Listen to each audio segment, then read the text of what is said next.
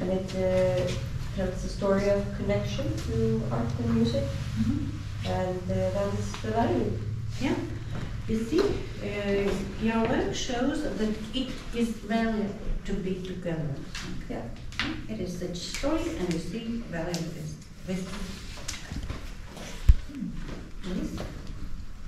Yes. I also have the story drawing, and for us it was this morning when we were going on the train, and we had the ticket from yesterday, and we didn't know that there was not okay to go on the train with them.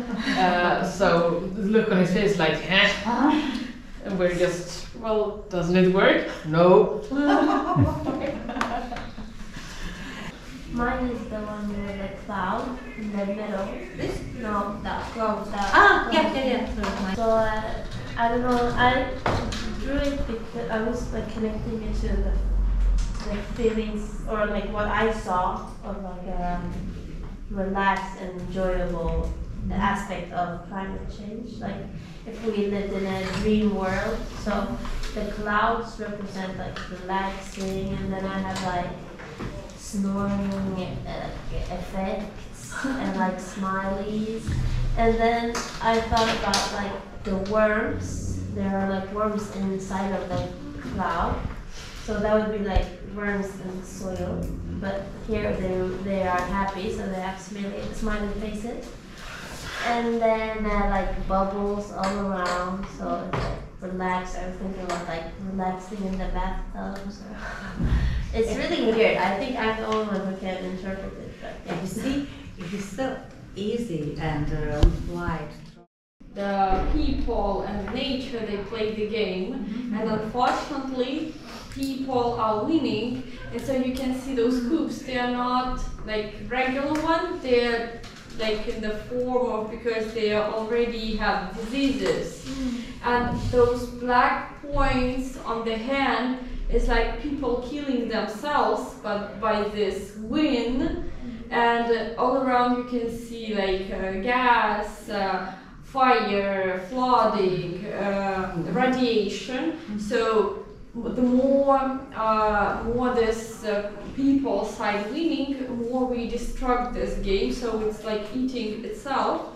And for me, it was important that I was trying also to draw my own hand to show that all of us are a part of this game. Like it's me, it's you, and everyone.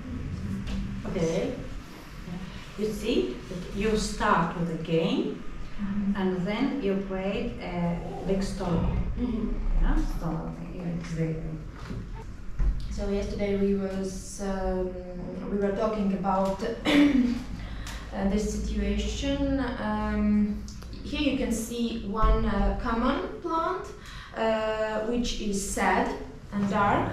Yes, because it should leave this meadow, and some other invasive plants come in this meadow and feel happy, strong, full with energy, and yes, it's opposites. Yeah. And So, what about your process? And about process, yes, I was sure about my idea and my point of view, which I want to share with you. So the sad plant and the healthy one. I have this drawing of my artwork with green color. And I took the risk to show the problem question of nature survival in our technology world. Yes, that nature tries to survive in big cities, in our concrete constructions, and it took the effort for me to paint the problem question, and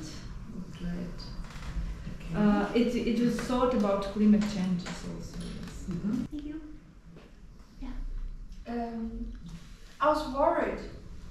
I was worried about the way we communicate each other and communicate about the issue and communicate what we want to talk about in here. And I was trying to find some things that did not make sense to me when we're in this space necessarily. The first thing I thought about was today's lunch. And I thought that, okay, I haven't seen today's lunch yet, so I went to the lunch place, and that was the cantina. And it really spoke to me that in the door at the cantina, two things were read. A circle says that you have to keep 2 meters of distance, and the Visa card that says that you can pay by all different kind of card. And I think that it tells us a message, because as I was sitting at the outside of the door, I see that students and teachers, they were sitting at different tables. There's something that says a lot about how we're creating this social structure and how we're creating this social distance. And necessarily that being a cantina and being a place where we're supposed to connect with each other, it didn't make sense why on the door the only sign is keep 2 meters of distance and you can pay by all of the methods.